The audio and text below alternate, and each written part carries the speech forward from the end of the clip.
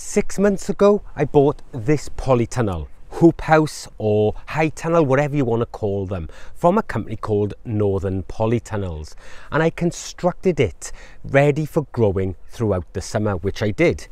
Now, in today's episode, I'm going to take you through this and explain the benefits that I've found from all the features of this tunnel, and I want to show you why I purchased it, but tell you exactly all the pros and cons behind it.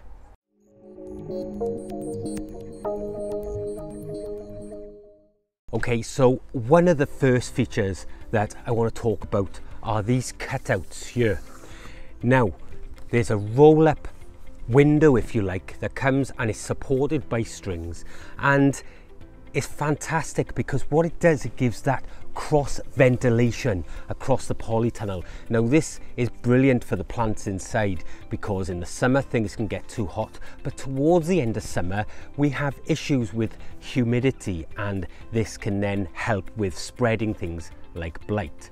Now this year the garden on the side of me here had blight in their greenhouses, and the garden on the other side of me had blight in theirs, so I was surrounded by blight, but yet due to the amount of airflow coming through these, we didn't have that issue. The airflow and things that I was doing within the tunnel, well, that prevented blight. So we've kept up our routine as far as having no blight now for the last 10 years, and the reason for that, I believe, is in these side cross ventilation.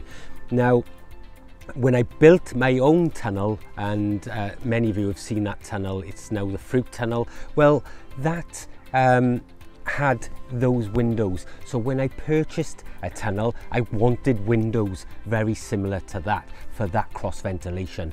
I gotta say, Northern Polytunnels are knocked out of the park with these roll down shutters, because we can shut them off really easy just by rolling them down, but in the summer we can leave it open and get that airflow. Now the next thing you're going to notice are these two huge double doors. They're fantastic for being able to just close the tunnel up or open it just on a slide. It's really easy to use, but throughout the summer again that helped with airflow. We were able to open it up and it was a big gust of air. We've only got one open at the moment because I'm here, the other is closed, but it gives lots of ventilation, so that air can really remove around the tunnel. But it's even better because when we stripped this tunnel out over the last couple of weeks, we were able to just pull things through without really struggling. We had the space to get it out of there without dragging it against doorways and things like that.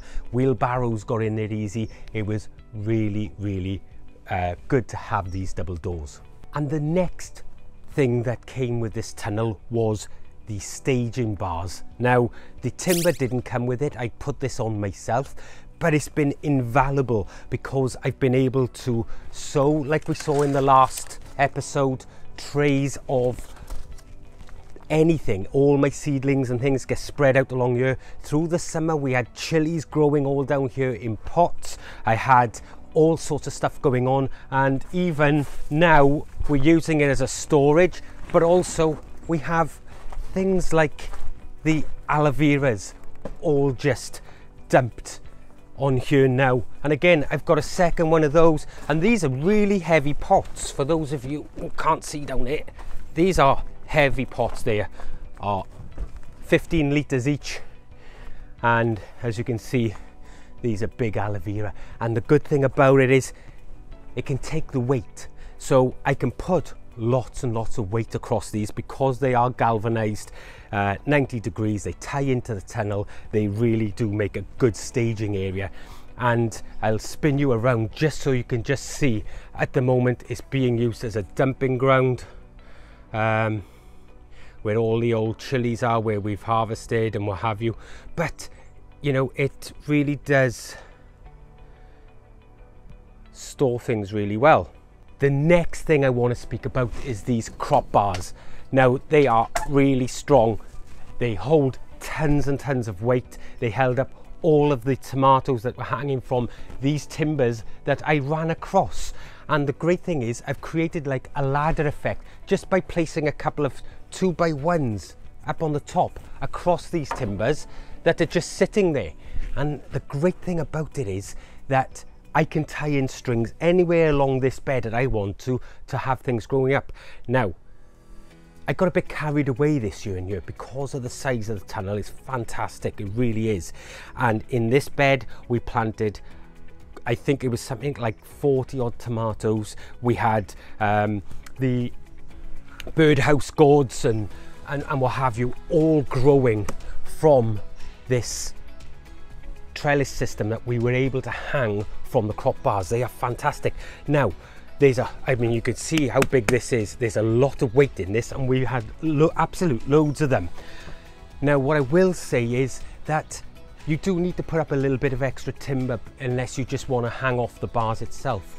And maybe Northern Polytunnels could add an extra rail system in that is an add-on extra, so something they may want to look about, maybe just some square aluminium that can actually bolt to these instead of you going to buy some timber, and it could be just an add-on extra. Now, they may well have it, I'm not quite sure, but I was able to just put in some timber and do that, and I've got to say it's been fantastic. The tunnel has held up really well. As you can see, it's still drum tight, really, really good. Now, although we had all the ventilation in here, we still had huge amount of heat and things done really well. For those of you that know me, well, you know I quite like bananas and things. I mean, look at these. I mean, I am being buried by this banana. It's huge. Now, these two are Musa Bajus.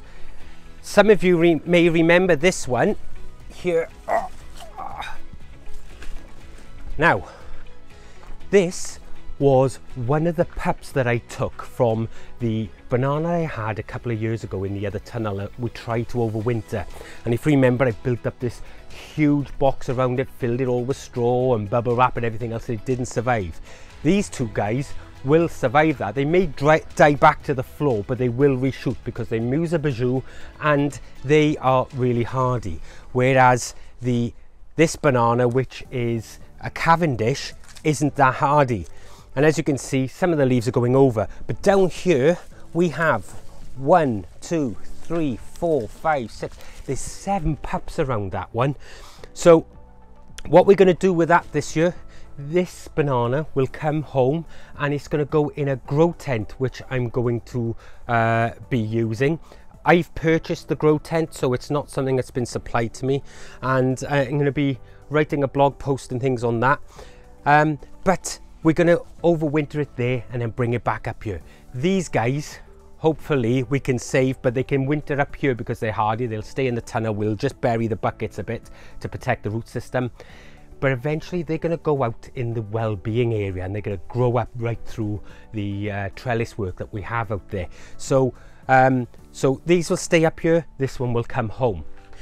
But because of the heat that's in this tunnel, I mean, look at the growth on these bananas. I mean, this was tiny. And we also have another 3 bananas at home, which are the dwarf Cavendish, about this size. And they are in one of my tents already, just in case we had an early frost. Now, we stripped the tunnel out. I was in a rush initially. We put down a couple of paths and we had 2 big beds. So this one here is a 4 foot by 36 foot long bed, and the one on the side is a 3 foot by 36 long bed. And then on this side we had the staging right the way down, and we had 2 foot paths down as well. So it's a really good size.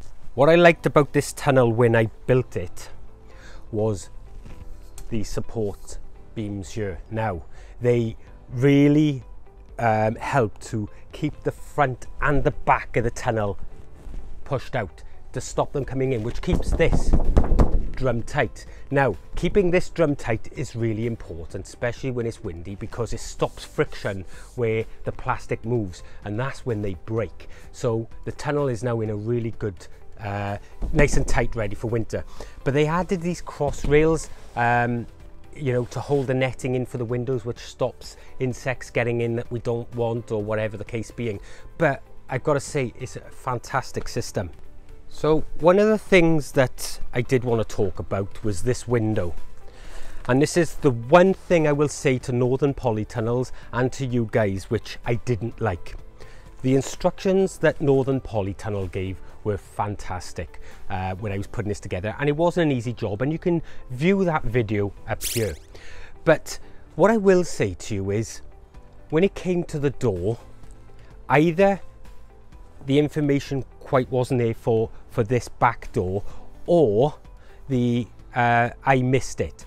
Either way, as a consumer, that didn't help me. And I made that door a little bit high, and it wasn't because, and the only reason that it would become an issue is now when I need to install a cover on it, because at the moment it's just netted for cross airflow. But because it's too high, the likelihood is that a standard door plastic wouldn't fit it. Now, I have to say, Northern Polytunnels have been fantastic, and they've provided me with a kit in which to close that area off for the winter, because obviously we want to keep the heat in. But it's just something to bear in mind if you do go and buy one of these, that when you're doing the doorways, make sure you bring those rails down to the right size. It's probably my fault, but it's just something that I had a problem with. So as you can see, this side's already been planted up. I got some weeds in here I need to come in and pull out, and that was mainly because this area was quite rough ground when we put it here. If you remember, this whole area had sheds on it, so it's going to take some time to really incorporate a lot of organic matter in here and to deal with the weeds, but we'll just keep hoeing them out. But already, as you can see, we've got quite a lot of lettuce and endive and all sorts in here that are going to supply us with greens throughout the winter months. Right up this middle one now here, we will be putting in some broad beans or fava beans, whatever you want to call them. We'll put in some beetroot, some pea tops, and we will generally just use this through winter for picking off little bits of greenery and things like that we can harvest slowly throughout the winter and early next year. And then we'll strip all of that out when we're ready to put our tomatoes back in May again. So you are able to use these tunnels. The great thing about this kit was that everything was with it. I didn't have to worry about going out and trying to find something or anything else. So this one thing does bug me about it. As you can see here, I have a little bit of water in here. Now, this water is in the folds where, there we go, this water is in the folds from the inside. So what that suggests is that there's been a fair bit of humidity while I've been watering. That's gone up. Of course, the heat is condensed on here, and then it's fallen down and been trapped in here. But either way, if them folds are on the outside, it'd be trapped, or on the inside, it'd be trapped. But it's easy enough to get a sponge in there and just take that out and clean it. So, but that's the only real thing I can say. And you're going to get that with all polytunnels, no matter what they make. But it's the only thing that really bugs me. But again, like I said, you're always going to have that when you have a round tunnel, and you can't just put a flat piece of plastic in there. But overall, I have to say that I am superly proud of this tunnel. I've done huge amounts of research when buying it, and I'll let you guys into a little secret. I purchased this tunnel from Northern Polytunnels, but I did approach them about seeing if they wanted to supply me the tunnel, and they told me they didn't work with influencers at the time, and I thought, fair enough, that's fine. So I bought the tunnel anyway, because I'd already done the research. And if you guys are looking at buying a tunnel, because it's perfect time to get it now, get it ready for getting it up in the spring if you haven't got one already, and then getting it done ready for next growing season. So it really is good. What I will say to you is, don't skimp out, get the extras, get the crop bars and the supports and everything else. And one thing I will say about the crop bars, I'm just going to turn you around, guys. I know I'm throwing you around a lot. So normally you just get a crossbar here, but you see these here, these diagonal braces, they really tie everything together. They sturdy up all of the roof. So it is really, really good. And what I would say to you, if you're going to go, make sure you get it all, because it really is good. You can get doors on the back end there, but I opted for a net, but they have supplied me with a way of blanking that off, so I'm really happy with that. So if you wanted to be able to walk right through, and you could even have it as a double door here as well, but my garden is really windy. This year we've had torrential rain and bad storms and what have you, and every few years we tend to get like that. So it's not been a great year, but this tunnel has done absolutely brilliant. I mean, you can see just from the chilies over there, we have got absolute tons of chilies. We've got buckets and buckets of poblanos. You know, these are things that all have grown in this tunnel. We've had tons and tons of tomatoes out here, and I know you guys haven't seen them because of I took that break, but the tunnel still produced. We were able to put some drip irrigation in, well, via drip lines. So I'm just pulling these out now, and what I will say is that they worked for a little while and they saved tons of water, but I made a bit of a mistake. I connected them to them blue barrels and I didn't put a filter in the very first time I used it, and it filled these up with a bit of gunk. So I've got filters for that now, and we will run lines around these just to make it easier for me through winter. Obviously they're not going to need as much water, but talking of that as well, when you're in a tunnel, it's quite important. We were talking about blight earlier on, in not getting the leaves wet when you're watering, and these drip irrigation tubes were able to make sure that the plants had adequate water but didn't get the leaves wet, and that also helps with blight. So it's just a little tip for you while we're here. Before I go on though, I do want to point out one problem that I found with this tunnel, that maybe Northern Tunnels, if you're listening, I think that it needs addressing, and that is this on the bars. So this is the winder for the windows, as you can see it coming up and down here, okay? The winder works fine, it's really good. My issue is with the way these ends are flared out. It leaves a really sharp edge here, and as you can see here, I've had to put, if I get out of the way you'll see it, I've had to put some insulation tape around this one, because when it was placed up against this plastic, which stops it from rolling down the actual bar, it was pushing into the plastic and it was marking the plastic, and I think over a bit of time with a bit of movement there, I think it would have personally pierced that plastic. So you need to find a way.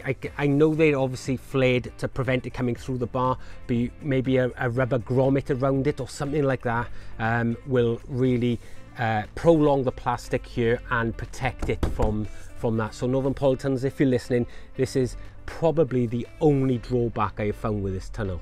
Okay, so what do I really think about this tunnel?